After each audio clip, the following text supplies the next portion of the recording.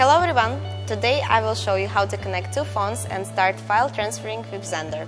This is super easy. The only thing you need is two Android devices where Xender is already installed. So on one phone you go to One Plus button and choosing Create the Group. On the other phone you go to the same button and choosing Join the Group. As soon as you find your friend's phone, you got immediately connected, and now you can transfer any files that you want. For example, apps or pictures,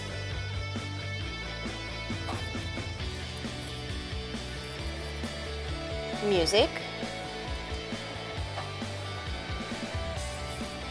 You can even play it here.